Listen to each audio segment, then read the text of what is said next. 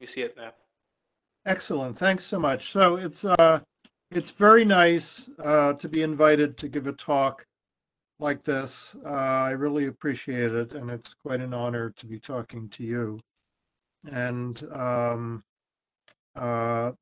message of this technical talk is really something very practical and quite important, I think. It's that simulations are used everywhere and often in engineering, electrical engineering, chemical engineering, science more generally, lots of examples of simulations. But uh, they're very, very, very useful.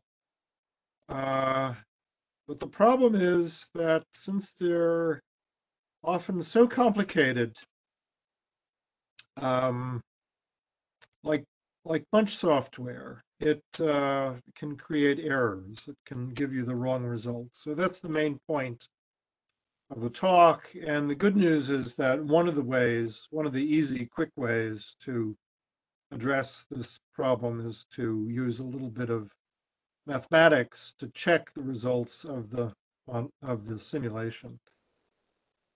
You might think that this checking computer output is a boring, technical, dry subject to talk about, but I think that you'll see in the next hour that it can have quite a bit of drama and a lot of emotion and a lot of interesting aspects. So, as I was saying, there's lots of different kinds of simulations.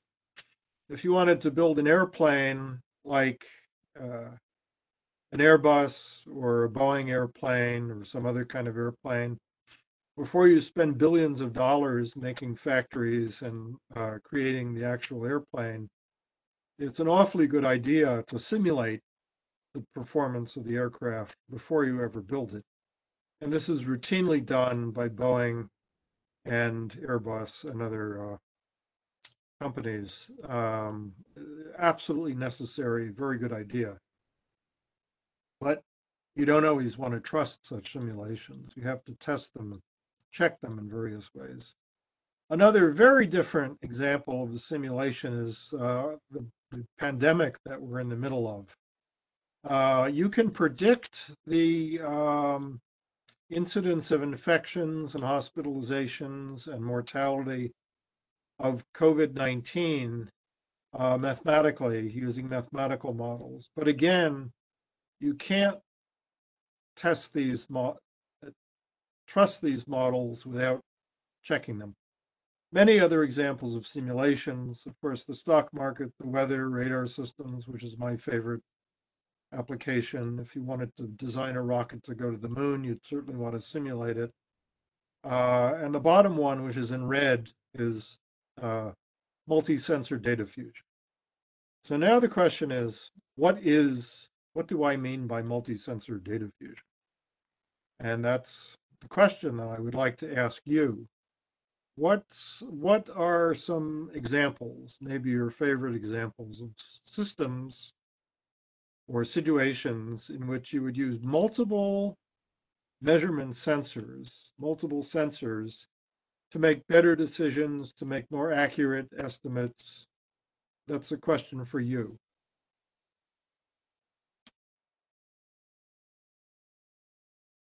Any thoughts? I'm sure that you know many such examples. Juan Pablo says self-driving vehicles, for example. Yes, that's a wonderful example. Great. Any others?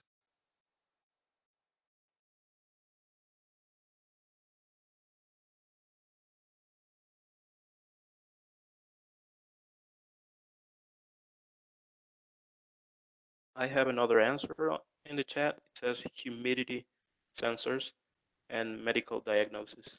Oh, yes, yes, yes. Wonderful, wonderful. So there's actually lots. I listed some here. Humans, we have eyes, we have ears, we have the sense of touch, taste, smell. All animals, in fact. Medical diagnosis, which was just mentioned. Also, I have self-driving cars at the bottom. Almost any situation that you can imagine where you're trying to make accurate predictions and accurate measurements, including airplanes, uh, is often, very, very often better done with multiple sensors. Humans, it would be hard to get around in the world without using our multiple senses. So I'd like to just start the discussion of uh, multi-sensor data fusion with a simple cartoon. This cartoon shows two sensors. There's a red sensor and a blue sensor, and the ellipses are the measurement, the error in the measurement in space that the red sensor makes. Maybe you can think of it as a vision of a bat or an owl. And the blue sensor is some other sensor, maybe the other eye. Each of those animals have two eyes. So you could have the right eye and the left eye, the blue eye and the red eye. And correspondingly, there are three objects, maybe three moths that the bat is looking at or hearing with two of its ears. And of course, if you have two ears, you need to coordinate what comes in the right ear and the left ear. And if you have two eyes, you have to coordinate what comes in the right eye and the left eye so as to be able to combine the data. In your brain, in a human brain, this happens so automatically and so accurately and so well, you don't even think about it. But if you have to have a computer with an algorithm that does this, it's actually not so simple. So the cartoon that I drew is an easy case where it's quite easy to associate the blue data with the red data. Three moths, two ears of the bat, and the data association is quite easy. It's just obvious to you as a human looking at this picture. So this simple cartoon applies to many, many other things. It certainly applies to the radar systems that I work on. So one of the questions that I have for you is, how would you make this problem more difficult? How would you make it more difficult for the compute data fusion algorithm in the computer to correctly associate the data from the red sensor and the blue sensor?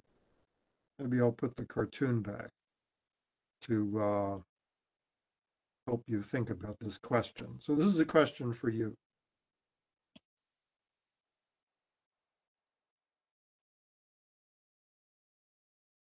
I have an answer which says that you can make the problem more difficult by adding movement to the object. Yes, yeah, really good. That's absolutely a terrific reason. Any others? So add more objects. Yes, right. Very good. Any others?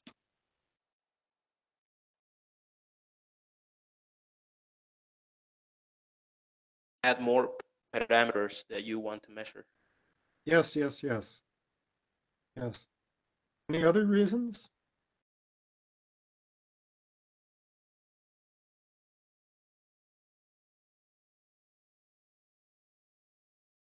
Adding disturbs to the system. Say again, I didn't understand that. Adding disturbs. Oh, disturbances. Yes, yes, yes. So there's actually a lot of reasons, and a couple of them that I thought of are listed here.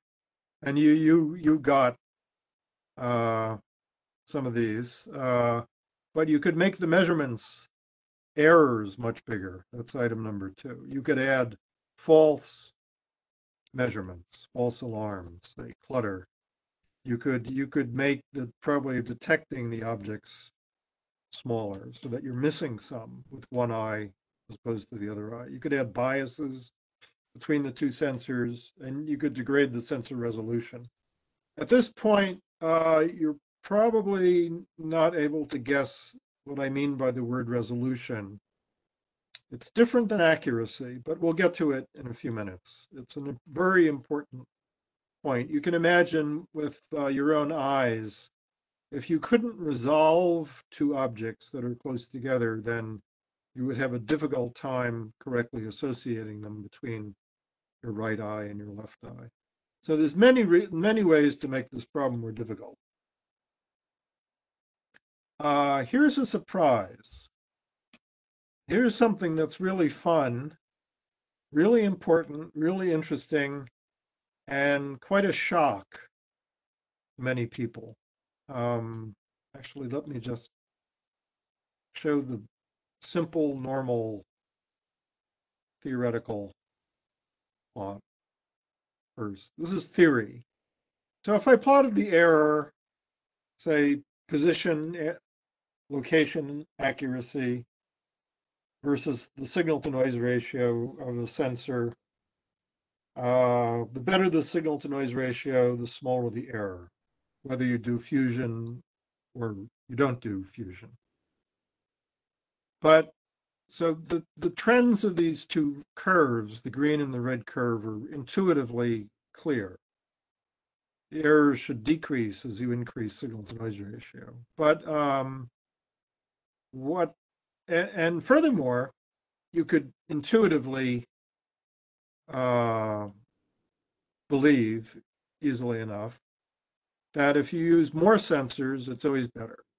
Using more sensors always reduces error, or at least never makes it any worse.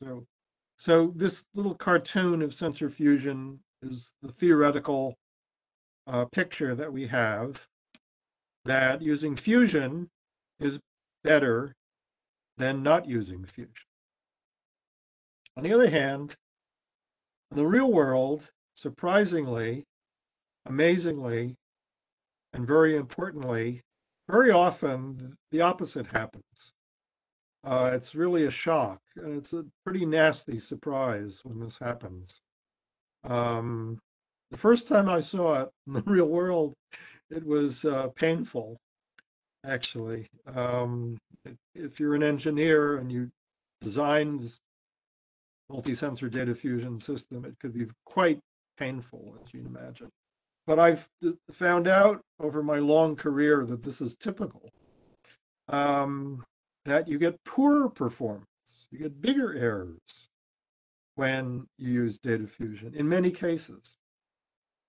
So you probably are shocked by my saying this, and we'll get to the bottom of it. Don't worry. But my question for you is why? Just take a guess. It's probably an unfair question, as a matter of fact, but still, I'll ask it just to get your mental juices flowing.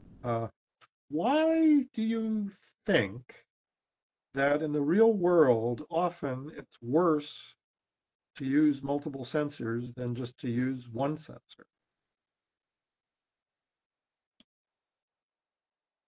I have an answer which says that because they don't consider the individual uh, variations of the multiple sensors that we have in the system. I didn't understand that. The very, could you say it again or say it differently? So, do you understand that answer, David? That because it doesn't consider the variations in the sensors. I see. Yeah, I get it. That is absolutely an important part of what's going And on here. another answer says that because of the randomness of the real world. Yes, yes, yes, yes. That's for sure. Unpredictable. Something we couldn't model well in the design. Any other ideas? I have that because of adding more sensors, it also adds more parameters that you have to control and measure. Yes, yes, yes. That's for sure. That's true. That's right. In theory, though, if we could model the situation accurately, that would not by itself make the performance worse. But in practice, it often does make the performance. And any other thoughts?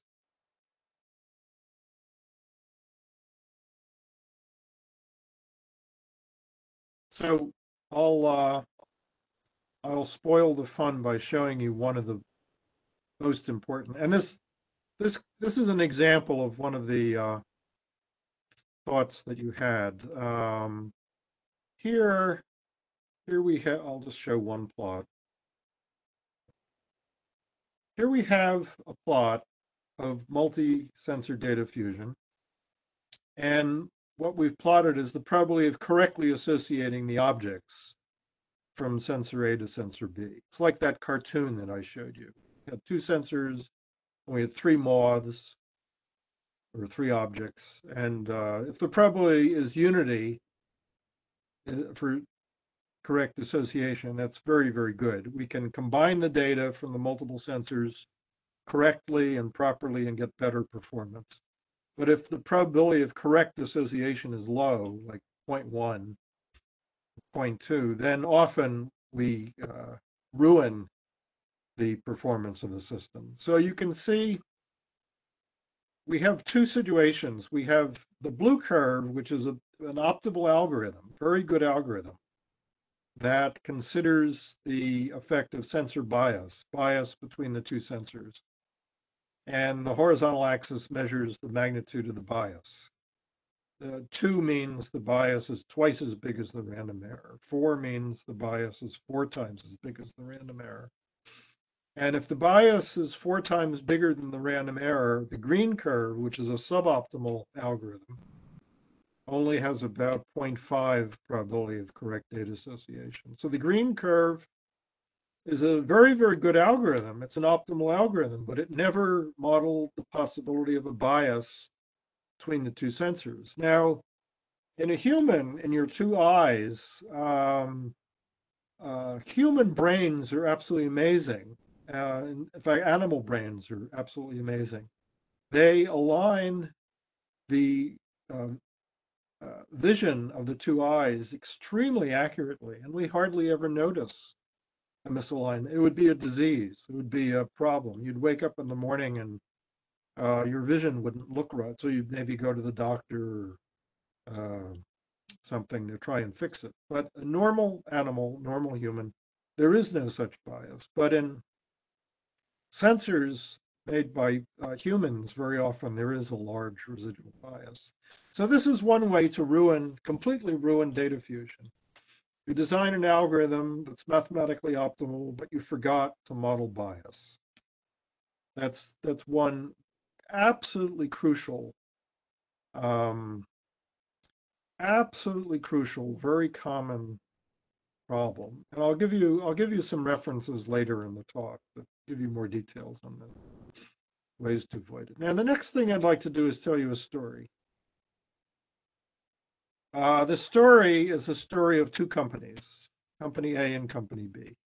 I will not name Company A and Company B, and you'll figure out later why I don't give them any names. Company A designed a certain sensor, we'll call it sensor A, and Company B designed a different sensor, we'll call that sensor B. These are two different kinds of sensors. And Company A simulated the performance of the data fusion for sensors A and B, and it did it using a very detailed, very complicated Monte Carlo simulation, 10,000 lines of code, very complicated, detailed. Whereas what Company B did was it used a simple back of the envelope formula to predict the performance of data fusion.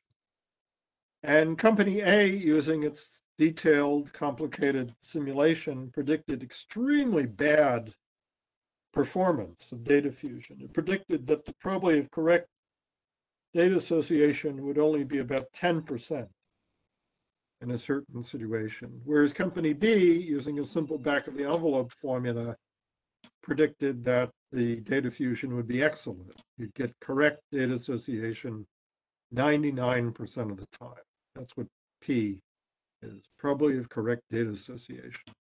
So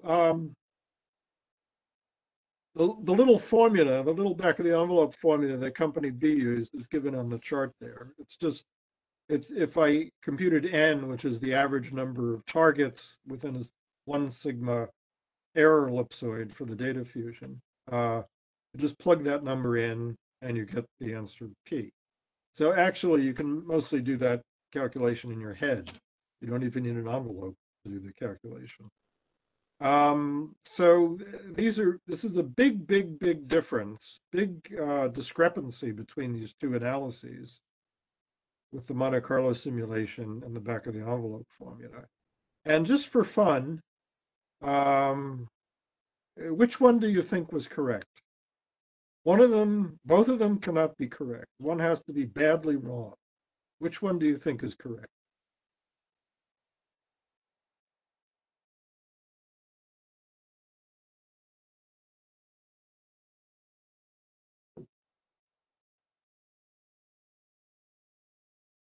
Anybody? Any thoughts? It would be a wild guess. There's no way to figure it out from what I've told you. Company B is the answer. Yeah, yeah. So the story was Company A refused to believe that its Monte Carlo simulation was wrong. So another group, Group C, came in and looked at the code and ran the code and found a bug in the Monte Carlo simulation. You know, in 10,000 lines of code, there's likely to be a bug or two or three or 10. And so months went by, and Company A refused to believe that its Monte Carlo's expensive, complicated, detailed, beautiful Monte Carlo simulation was giving the wrong answer. And later, months later, it turned out that a third party came in and showed that, yep, it was a bug in the code. When you fix the bug, which was very easy to do, rerun the Monte Carlo simulation, it gives the same answer as Company B predicted with a simple formula. So this is a little bit like David and Goliath story, where the Goliath is the 10,000 lines of code, and the David, the Bible, is the simple back of the envelope formula. And this is a true story. It would have been an extremely expensive, sad story unless somebody had checked the Monte Carlo simulation. But it turned out to be a happy ending. There's the envelope with the simple back of the envelope formula on it, very neatly written out. uh, if you'd like to know where this simple back of the envelope formula comes from, there's a paper. There's a reference to an IEEE paper at the bottom, published 25 years ago. I would say this formula is an extremely useful formula. I've used it many times in dramatic, important situations like this. And if you have any notion of doing multiple target data fusion, maybe it will be useful for you. So, so the word resolution, I want to talk about resolution now. Um, it's a word that is well known and well understood in optics, say for telescopes and binoculars and even glasses. Optometrists, eye doctors understand the word resolution in the sense I'm using it. But in the sense of data fusion, sometimes it's not well understood. So I'm just going to try and explain very simply with this cartoon what the word resolution means. So at the top, I have two green blobs. There might be two moths seen by a bat. A bat doesn't have great vision. A bat has great hearing, but not great vision. And luckily, these two moths are far apart, and the two moths are resolved, meaning the bat can easily tell that there are actually two moths as opposed to one. But then, if the moths move closer together, the bat can still resolve the two moths. The bat can still tell that there are two there, but it's a little more difficult. And then at the bottom, the moths have flown very close together. They're moving around. And now the two moths are unresolved. They're right on top of each other. There's no way for a bat or anybody else to tell that there are two moths there instead of one moth. So I hope that makes it crystal clear what I mean by the word resolution in this context. So mathematically, for data fusion, we can compute the probability of resolving two objects or resolving all the objects that are there. You could have 10 objects or 100 objects in your uh, in the view of your sensor, your eyes or your ears or something. And so this is another simple back of the envelope formula. It gives the probability of resolving multiple objects, where V is the volume of the resolution. And you might think of the volume in the context of this cartoon as say the area of these green blobs. If the area of the green blobs was bigger, then V, this resolution volume, is bigger. And then lambda is the average spatial density of the objects. So again, related to this simple cartoon, if I put 10 times as many moths in the same area, then lambda would increase by a factor of 10 and things would get much worse. The probability of resolution would get much worse. So you see, I have the two important factors included in this simple equation. I have the resolution quality of the sensor, that's V, and I have the average density of objects, lambda. So those are the two crucial ingredients to do this calculation. So this is a great simple back of the envelope formula that can be used. And the first way that I'm going to use it is in a analysis of the difficulty of data fusion, multiple sensor, multiple target data fusion. And the way I'll use it is to reach a very important and somewhat surprising conclusion, and very simple conclusion. The simple, surprising, important conclusion is that the probability of resolution for any sensor, any kind of sensor, eyes, ears, radars, telescopes, for any situation is always worse. Probability of resolution is always worse than the probability of correct data association. So this is very, very, very interesting because if you read papers published in the IEEE transactions on aerospace and electronic systems on this subject, 99% of the papers focus on data association. And you hardly ever hear of the word resolution mentioned in this context. And yet, if you believe this mathematical result, it turns out that resolution is more important than data association. So this is a result that we computed. It's a mathematical proof. We didn't compute it by simulations, although you can easily check it with simulations. We proved this result mathematically, and this result is true for any density of targets, for any resolution or accuracy of the sensors, for any kind of sensors, for any signal to noise ratio, for any data. It's true all the time. So I'm going to prove it intuitively for you with a simple cartoon. And the cartoon will be based on this picture that I showed you about half an hour ago. It just reminds you of the situation that I'm talking about. The situation I'm talking about is here is two sensors, a red sensor and a blue sensor. And I'm talking about three objects. And I'm going to add a little bit of information to this picture.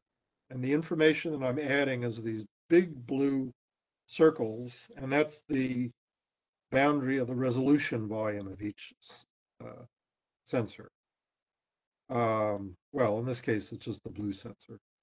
So the big blue circles are centered on the small blue disks.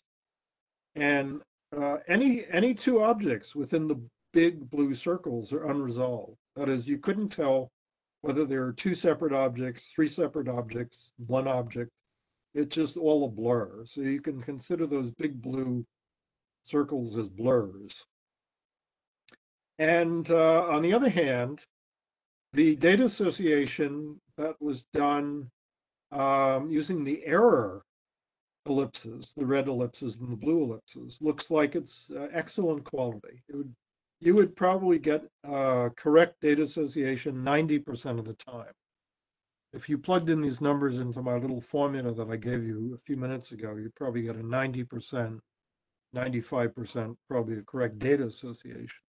Whereas this simple cartoon shows you that in the same situation, you would never resolve these three objects. You would never know that there are three objects there. You wouldn't know that there are three objects, two objects, one object, or no objects. And now why does the resolution volume have the size that I've sketched here?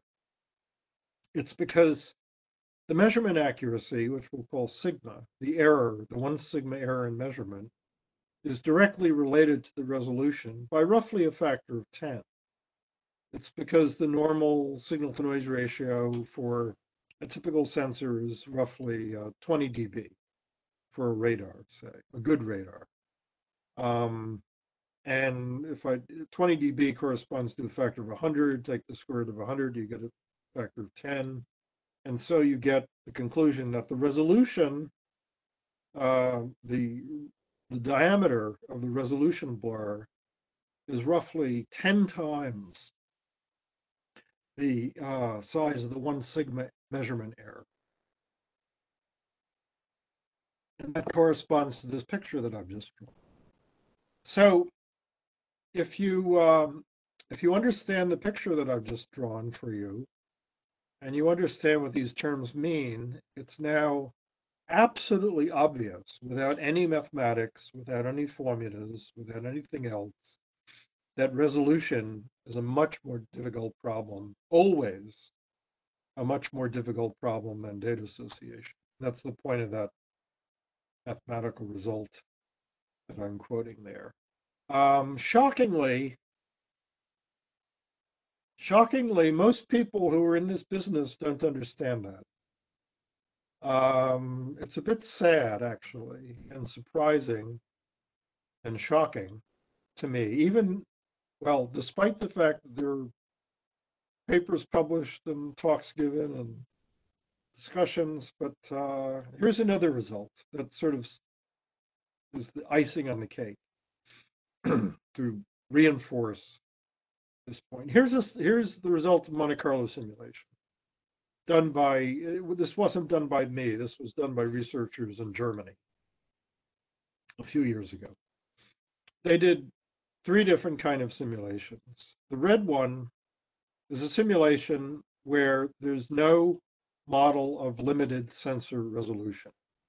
That is, however close two objects are to each other, they're assumed to be resolved, perfectly resolved by the simulation. So that's the red curve. And of course, you get the very best performance in that situation. You didn't model limited sensor resolution, so there's no way that you could have any trouble due to resolution. The blue curve is the curve where the simulation did in fact model limited sensor resolution, but we were using an algorithm that was designed to be very, very good in that situation, in the situation of limited sensor resolution. That is, the algorithm knew that the sensor resolution was limited. Then the green curve is completely different. The green curve is the situation where the simulation models limited sensor resolution, but the algorithm didn't model it at all. That it was a naive algorithm. It's the algorithm that you would code up and use if you believed 99% of the papers that are published in the IEEE transactions on aerospace and electronic systems. And as you can see, the errors are enormous. The actual error that you would get with such a system is enormous compared to what you would think it would be in the red curve if you believed the simulation that didn't model limited sensor resolution at all. So I guess I'll give you a reference to that paper. But I guess I have a question for you. What do you take away from all of this? What would you conclude from these stories about sensor resolution?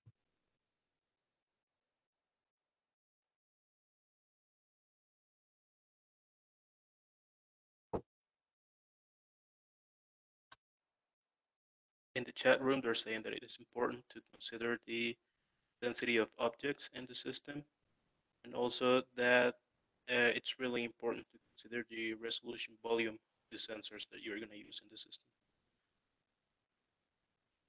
That sounds right. That sounds like a really good answer. Can you conclude anything else? Maybe of a different type, different kind of conclusion?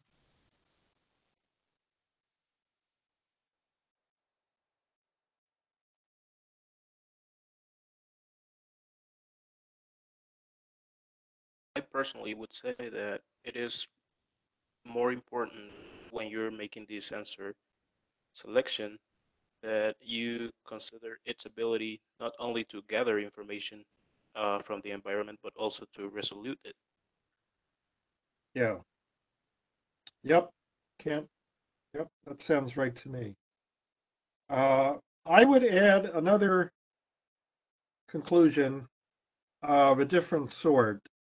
And this conclusion would be you shouldn't believe what you read in papers published in the IEEE transactions on aerospace and electronic systems unless you think about it for yourself and maybe think about it from a skeptical viewpoint, from a doubting viewpoint, checking it versus your common sense. After all, it was very easy for me to draw those cartoons that I showed you. And if you read a paper that contradicts that simple intuition, there will be problems. So far I've talked about all sorts of situations where we have good simple back of the envelope formulas that help us stay out of trouble, that help us avoid building airplanes that wouldn't fly, that help us build multiple sensor data fusion systems that wouldn't work. Uh, but um, but there's more work to do. So that's part of the reason that you're going to school, learning about these technical subjects to advance things in the future. So here, I just want to point out that there are big important technologies that we use all the time where we do not have good back of the envelope formulas. We would really, really, really like to have such formulas. And I've just listed a bunch. You've probably all heard about deep learning, so maybe we'll focus on that one. So my question for you is, what is deep learning?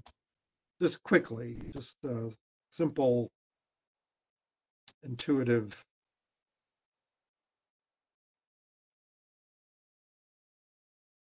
What is it?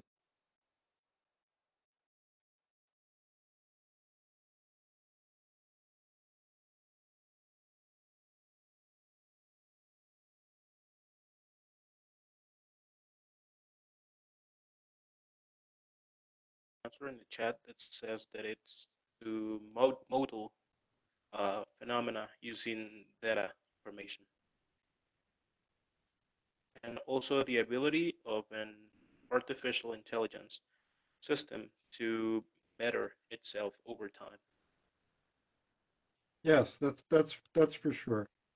So it's any other suggestions about what is deep learning? The capture of several information time. Yeah, right. So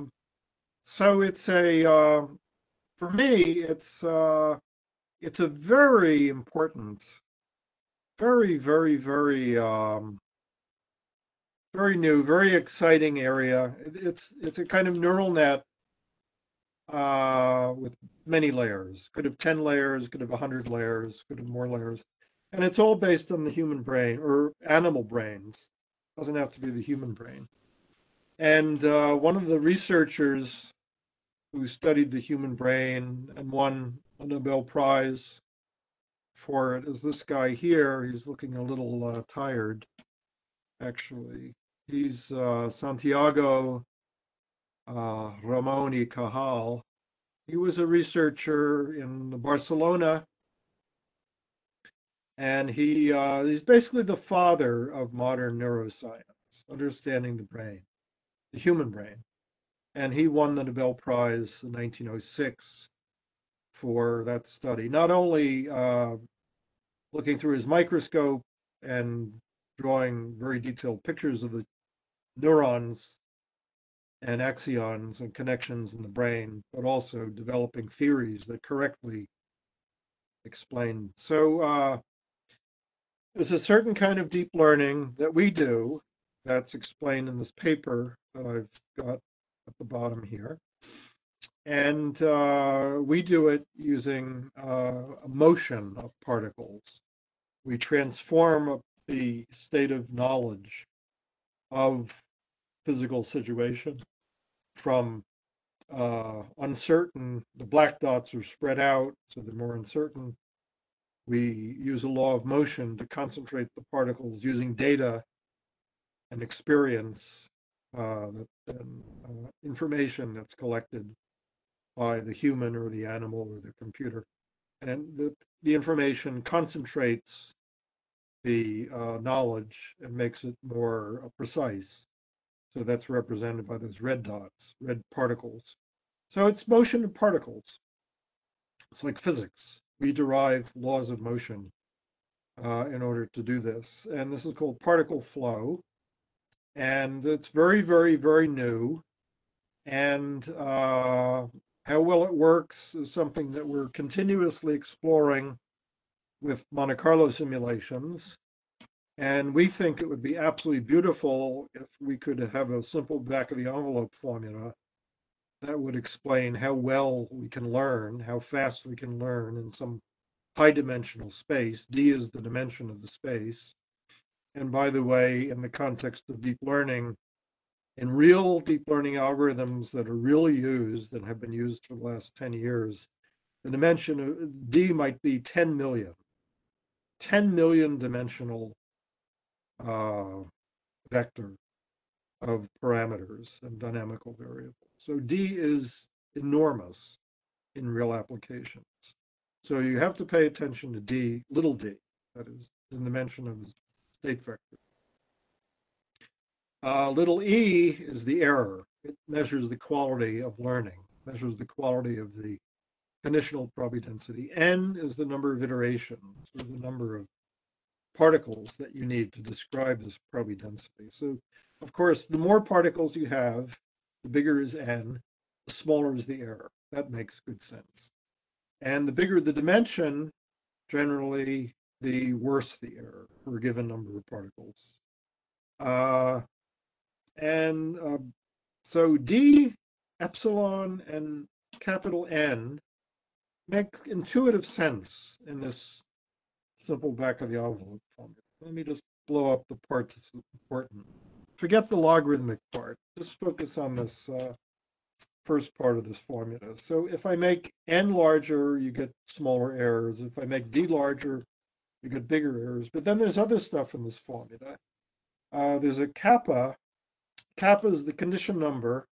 It measures the numerical ill conditioning of a certain big, huge matrix in this calculation. And capital D is the initial error, the initial uncertainty. It's what you know when you wake up before you looked at any data.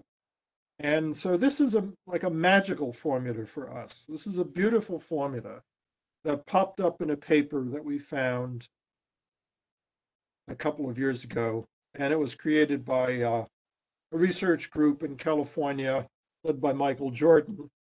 Of course, you all know that Michael Jordan is a famous basketball player, but that's the different Michael Jordan.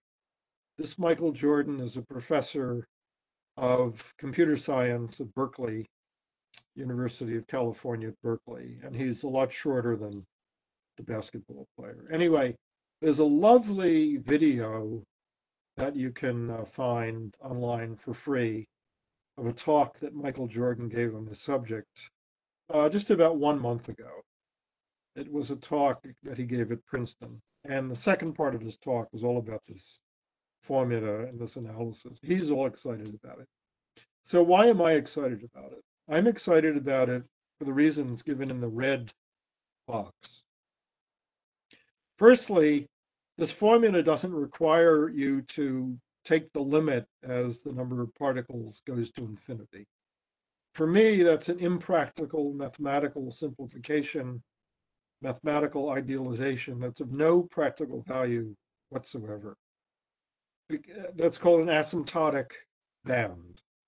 That's the kind of bound that's in almost all statistics papers or statistics books.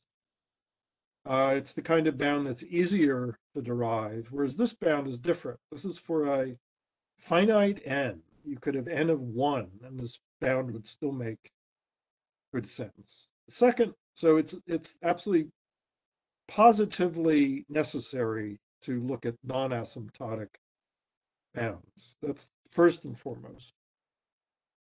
Secondly, is there are explicit numerical values in this bound, like 52 or 24. In fact, those are the only two specific numerical values. Whereas most theory in books and papers you'll find on the subject just call the constant C and don't ever tell you what the numerical value of C is because the researchers don't know what the value of C.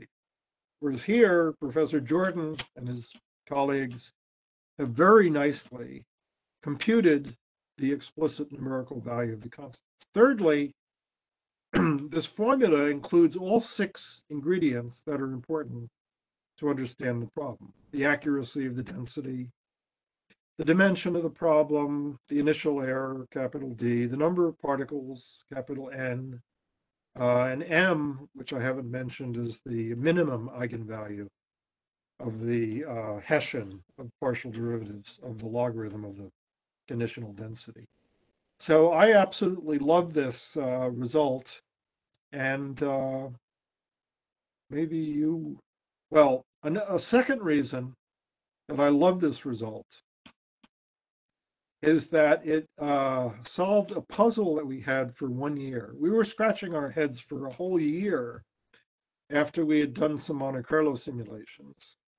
And the curves that I'm plotting here, which is error versus number of particles, we couldn't understand them at all. This is the result of our particle flow that we invented to be used in nonlinear filters and deep learning. And we were getting these very strange results where if you increase the initial error, say to 10,000, you get a huge error with just a few particles. Whereas if you decrease the initial error, capital D, the final error became much less. And we thought this was a bug in our code, or it was a defect in our algorithm, or we were doing something else wrong. But lo and behold, Michael Jordan's theoretical bound, which I show there in this nice green box, explained exactly what was going on. And it turns out our Monte Carlo simulation was correct. The numerical values coming out of our Monte Carlo simulation were right. So if you wanted to learn about what I'm talking about here, you could, if you wanted, do two things. There's a video. Here's the video. You probably don't want to memorize or copy down that alphabet soup there, but I gave you the charts for this that you can look at after the, and you can refer to this website, or you can just Google my name for video and you'll find it. And then also there's a paper that summarizes the theory and the numerical results. So in the remaining time, in the remaining few minutes, I just want to point out yet another some triumph of the simple back of the envelope formula.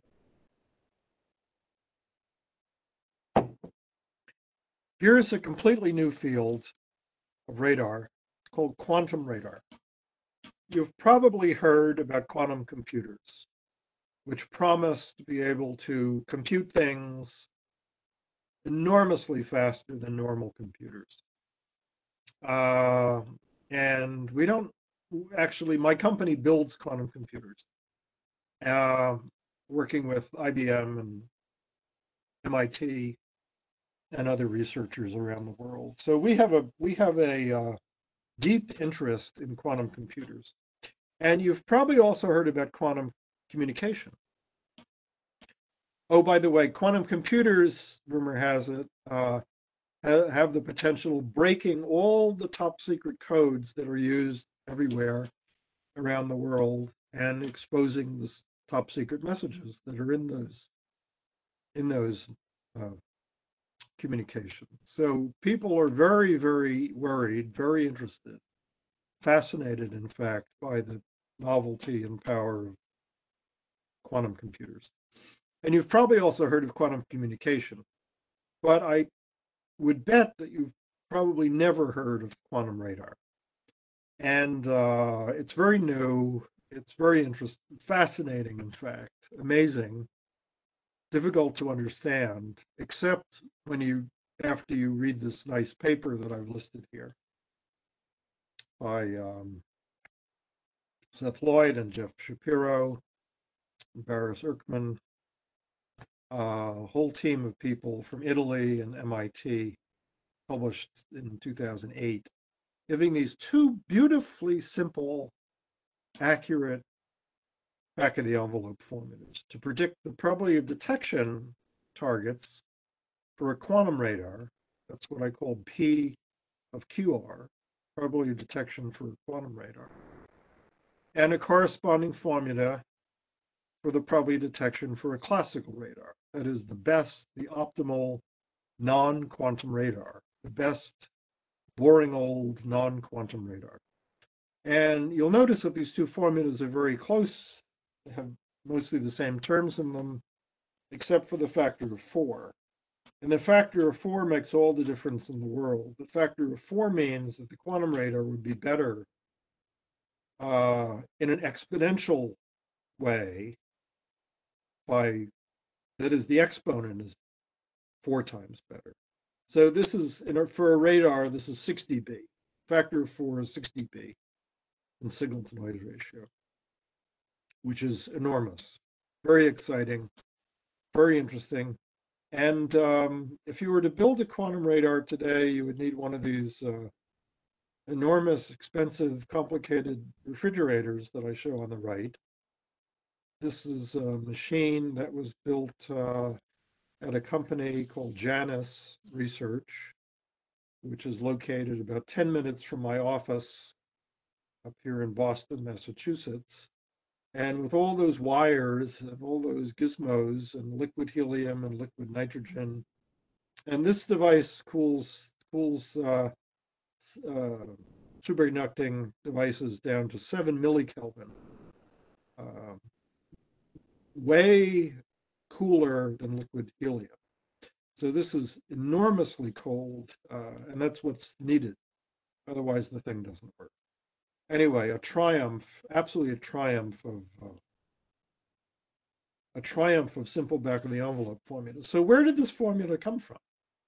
Where did this, okay, so I have two formulas, two very simple back of the envelope formulas. They're enormously useful. They predict great performance improvement in a very simple way. But where do they come from? They're both what are called Chernoff bounds,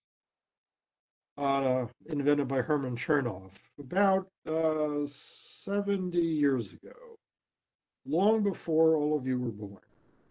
Not quite longer ago than I was born. And a Chernoff bound is this complicated mess that you can see at the top of the screen. This is integral. How do you do that? Doesn't look like good news, doesn't look easy, doesn't look like a simple back of the envelope formula. But the very, very good news is that if for special densities, for special probability densities, like Gaussian densities, densities from the exponential family, other specific nice densities like that, we can numerically evaluate this integral very easily.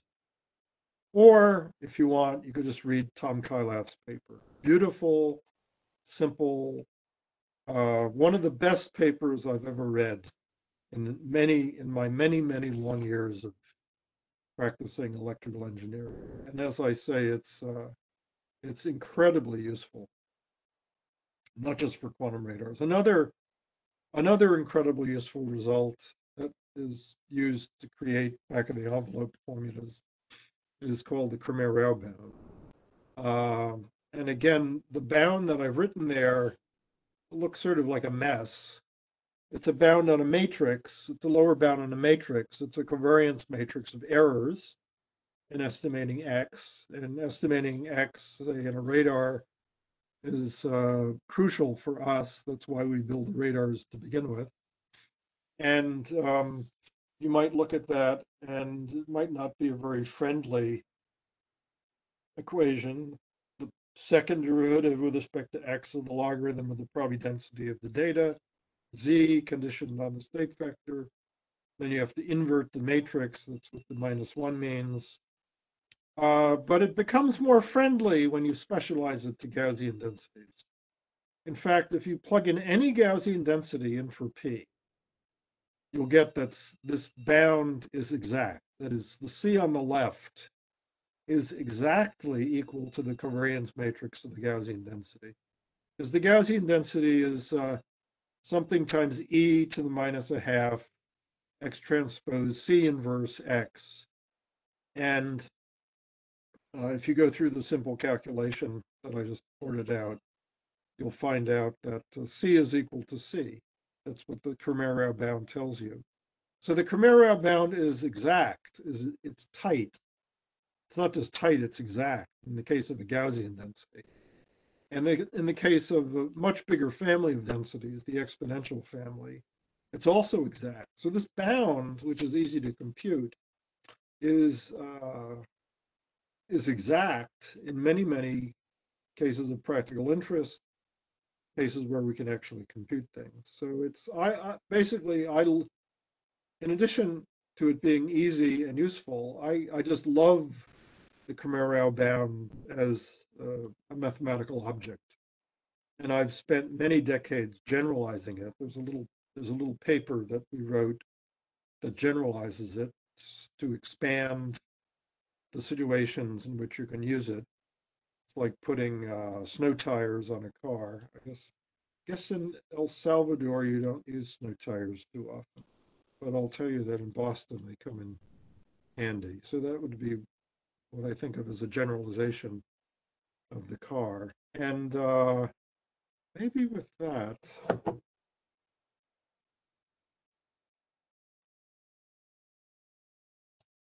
I have another question. So this is the last question I have for you. And I feel it's sort of an important question. Um, what would you do if you had a simulation and you would like to explain it, but you didn't have a simple back of the envelope? How would you proceed? What would you do?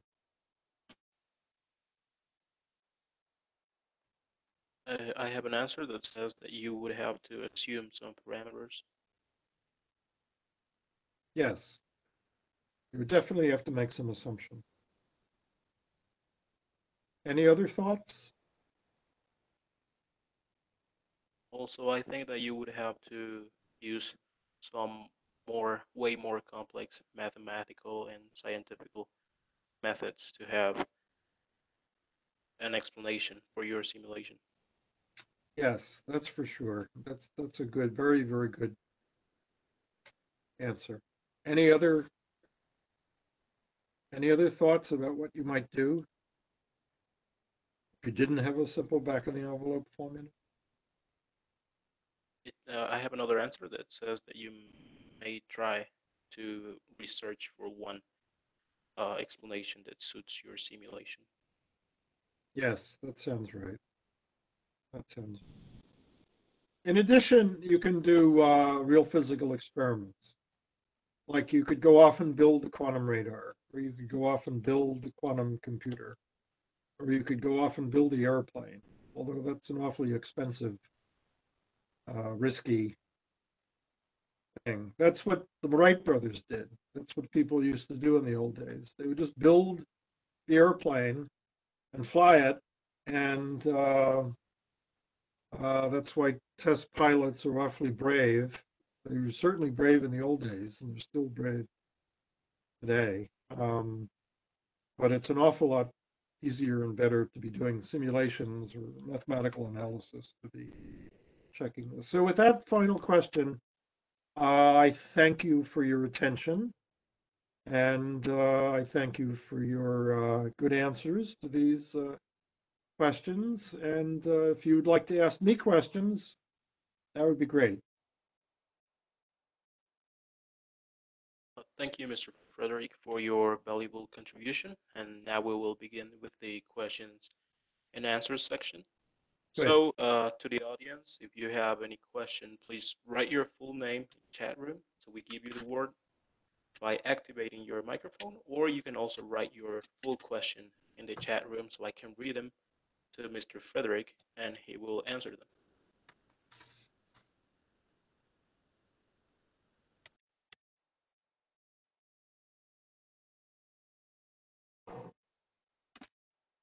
A couple questions already, so I'll read them to you one by one, and you can answer in between questions, Mr. Frederick.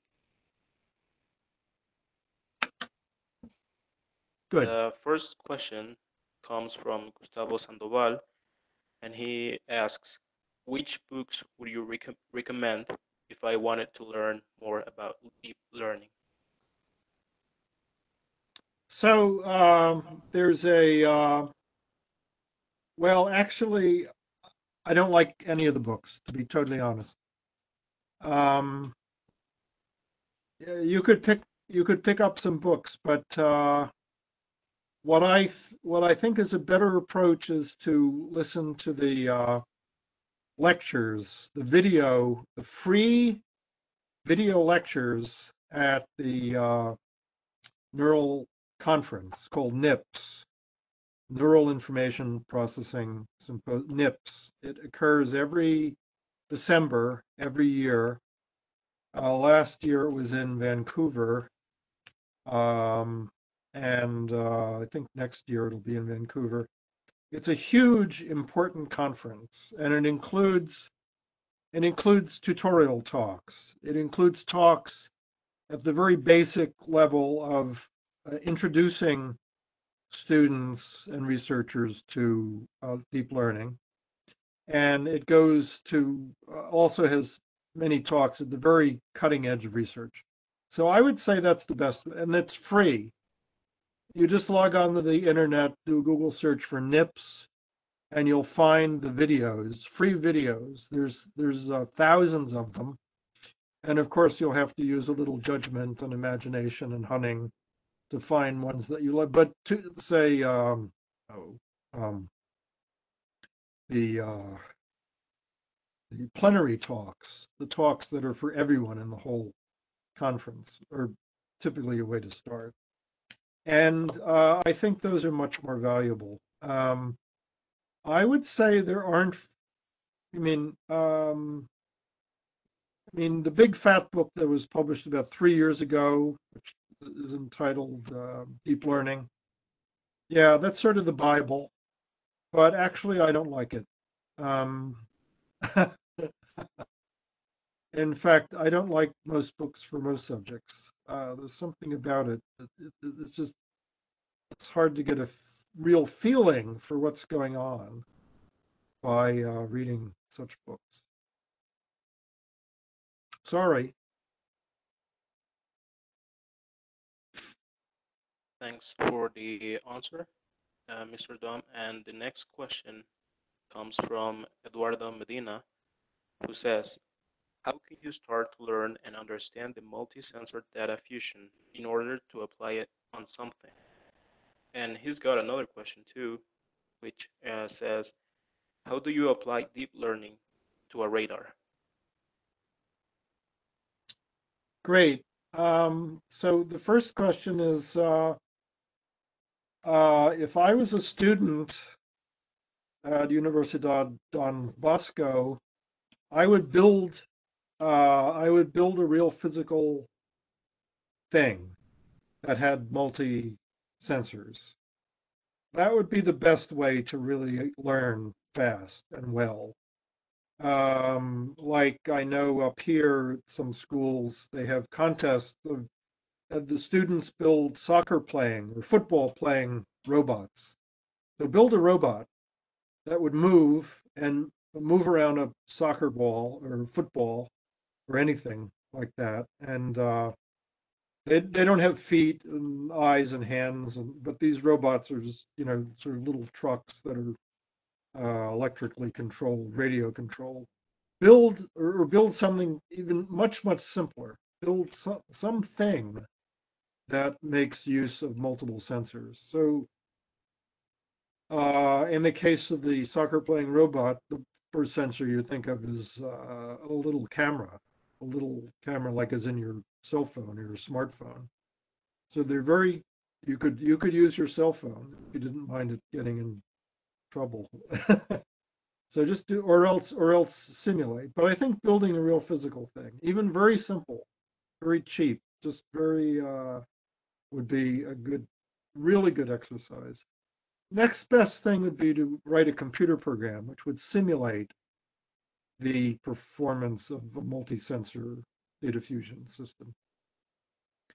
But that's not as good as building a real physical thing. And then the third thing you could do is read papers and books. But again, you know my opinion of books.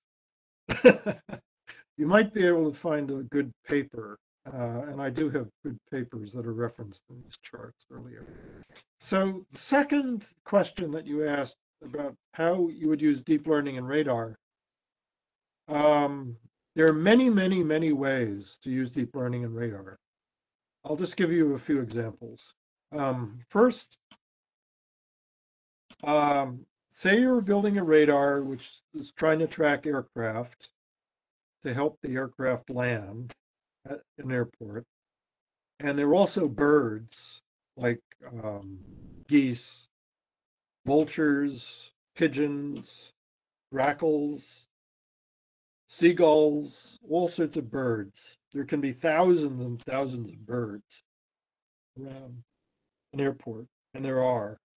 And the radar needs to be able to tell the difference between little aircraft that are moving not too fast and are not too big from flocks of birds. And you can imagine a flock of geese or a flock of turkeys or a flock of vultures or seagulls to a radar might look a lot like an airplane.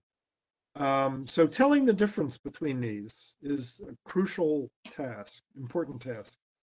So we have algorithms that can do that we designed 50 years ago, 40 years ago, 30 years ago. We keep getting better. But we don't think they're nearly as good as what you could do with deep learning, where the computer basically teaches itself by examples. Show the computer many examples of real data and allow the computer to learn by itself. We think that's a better approach for the future. Actually, I don't know of anyone who's actually done this successfully and well yet. But that's one example.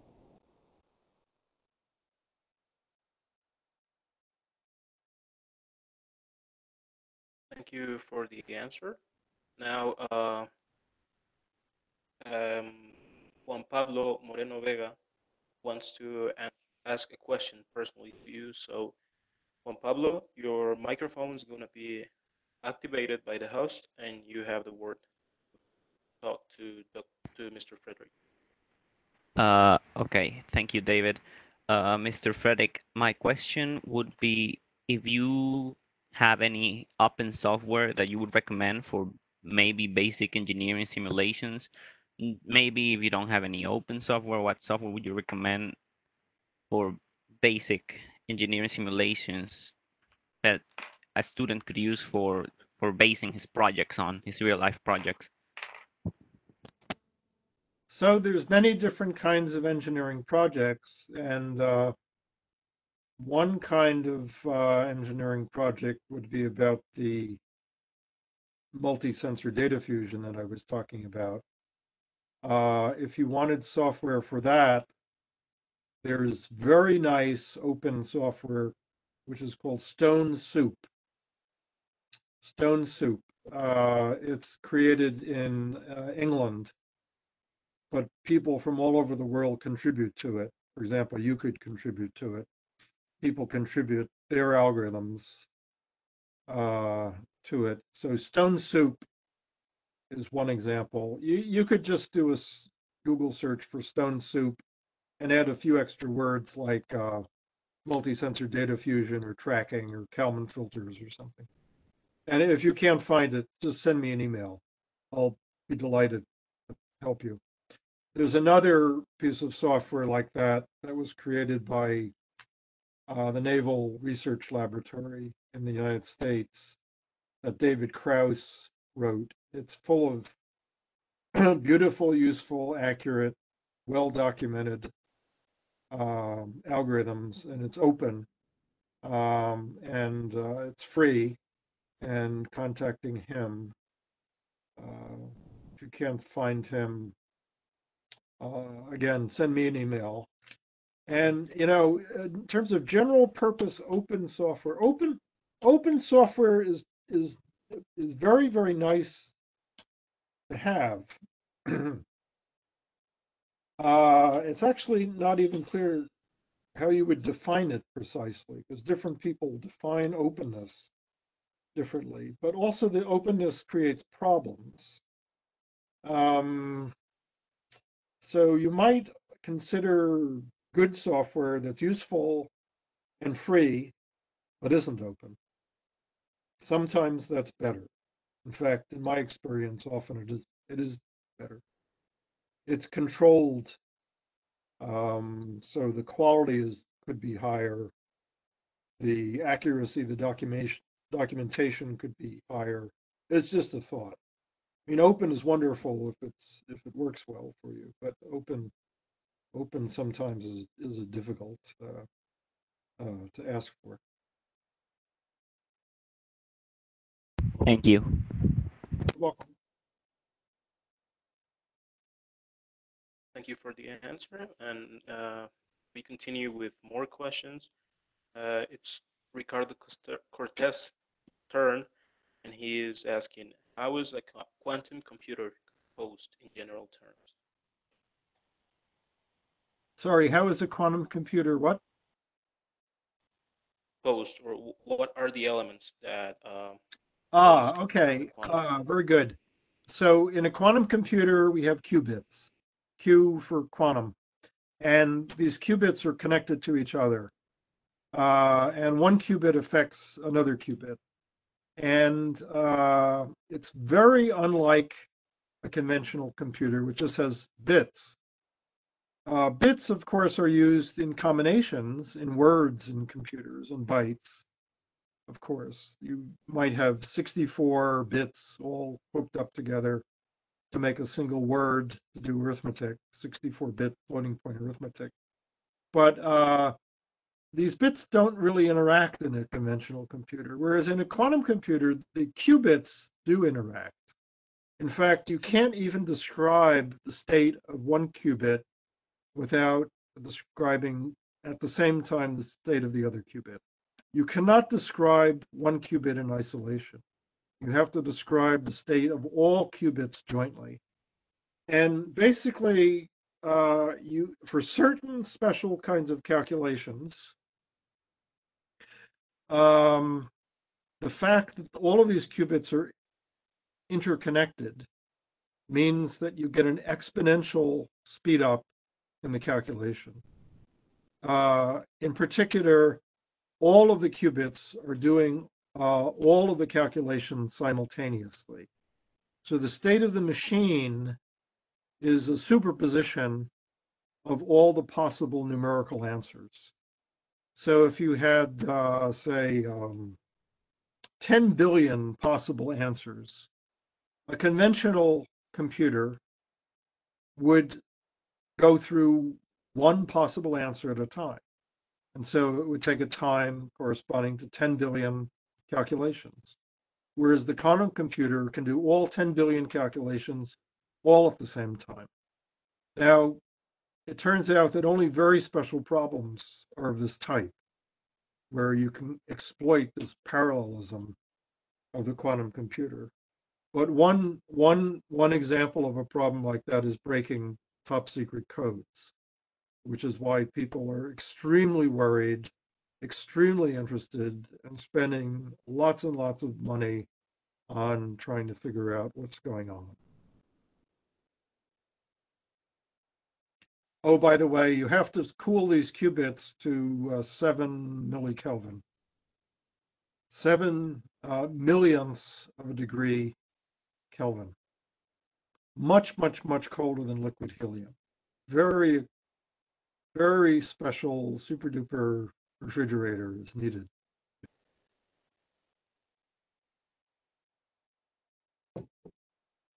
The next question comes from Eduardo Medina, and he's asking if you think it's possible to apply a multi-sensor data fusion for an aircraft maintenance facility to improve productivity, and how would you do it? Yes, absolutely. In fact, my company does that. My company is Raytheon Technology. We just combined one big company called Raytheon with another big company called United Technologies. United Technologies does maintain aircraft, and United Technologies, in fact, does exactly what Eduardo is asking about. And we definitely use multiple sensors, multiple information, multiple data. For example, uh, you would want to know where everything is. You would want to know physically where the parts that get put together to do the maintenance are in order to do the maintenance efficiently. And if you're running out of parts, like if you're running out of propellers for your airplanes, you'd better order some more if you expect to do effective maintenance.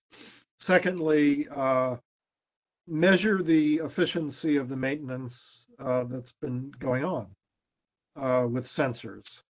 Measure how long it takes to do the maintenance from the beginning to the end.